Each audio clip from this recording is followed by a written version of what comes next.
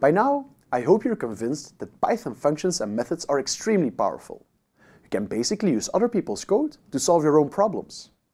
However, adding all functions and methods that have been written up to now to the same Python distribution would be a big mess. There would be tons and tons of code in there that you'll never use. Also, maintaining all of this code would be a real pain. This is where packages come into play. You can think of packages as a directory of Python scripts. Each such script is a so-called module. These modules specify functions, methods, and new Python types, aimed at solving particular problems. There are thousands of Python packages available from the internet. Among them are packages for data science. There's numpy to efficiently work with arrays, matplotlib for data visualization, and scikit-learn for machine learning. Not all these packages are available in Python by default. To use Python packages, you'll first have to install them on your own system and then put code in your script to tell Python that you want to use these packages.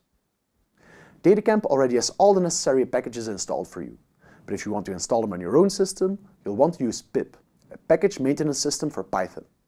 If you go to this URL, you can download the file getpip.py. Next, you go to the terminal and execute python3 getpip.py. Now you can use pip to actually install a Python package of your choosing. Suppose we want to install the numpy package, which you'll learn about in the next chapter. You type pip3 install numpy. You have to use the command python3 and pip3 here to tell our system that we're working with Python version 3. Now that the package is installed, you can actually start using it in one of your Python scripts. Before you can do this, you should import the package, or a specific module of this package. You can do this with the import statement. To import the entire numpy package, you can do import numpy, like this. A commonly used function in numpy is array. It takes a list as input. Simply calling the array function like this will generate an error. To refer to the array function from the numpy package, you'll need this. This time it works. The numpy array is very useful to do data science, but more on that later. Using this numpy dot prefix all the time can become pretty tiring. So you can also import the package and refer to it with a different name. You can do this by extending your import statement with as, like this. Now, instead of numpy.array, you'll have to use np.array to use numpy's array function.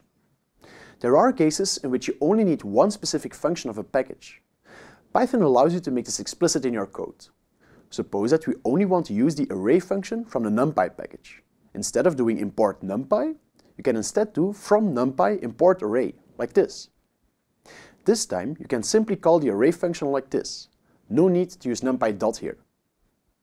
This from import version to use specific parts of a package can be useful to limit the amount of coding, but you're also losing some of the context. Suppose you're working in a long Python script. You import the array function from numpy at the very top, and way later you actually use this array function. Somebody else who's reading your code might have forgotten that this array function is a specific numpy function. It's not clear from the function call.